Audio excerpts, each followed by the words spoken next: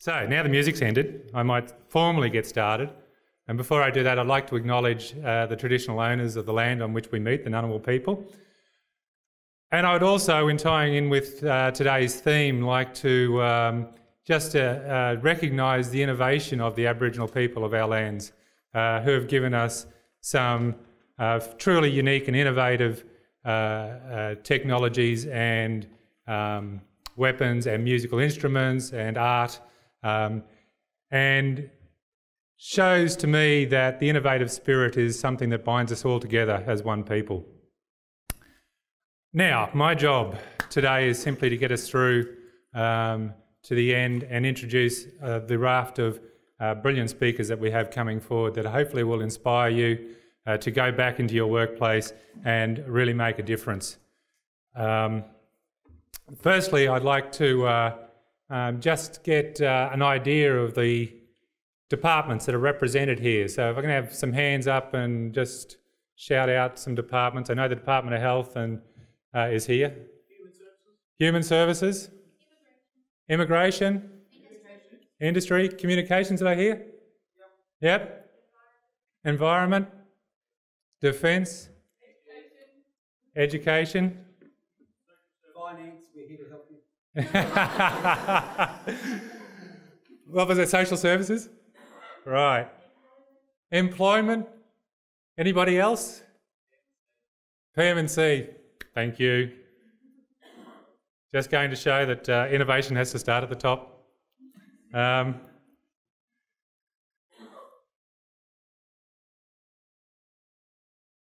Sorry, just getting up my list of things that Abby tells me I have to do. Acknowledge audience and ask audience. Yes, got that.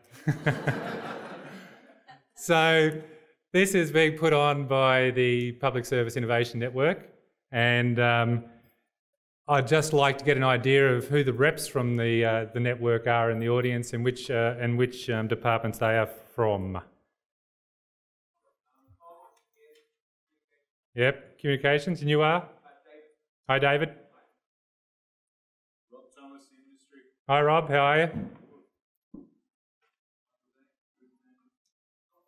Sorry? Food standards? Fizans, welcome. Hi Tony, how are you? Yep.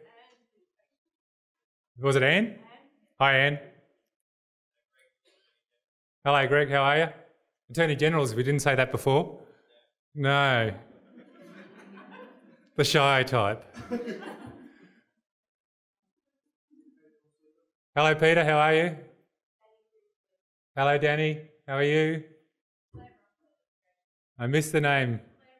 Hi Claire, how are you? Great. Hopefully I haven't missed anybody. If I have, that's your own fault for not putting your hand up. So the Public Service Innovation Network is about collaboration and idea sharing across the public service, trying to do that nationally and internationally. It's about fostering that spirit of innovation, which I think increasingly is becoming important in our day-to-day lives. We have an enormous number of external drivers on us to become better, faster, more efficient, more effective, more cost-effective.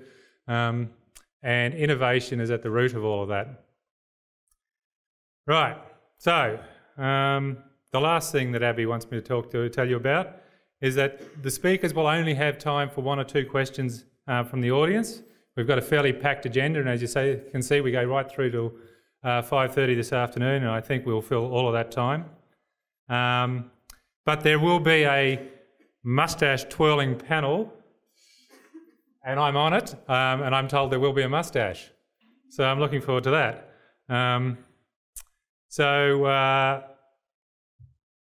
Oh, yes, Abby, I will be.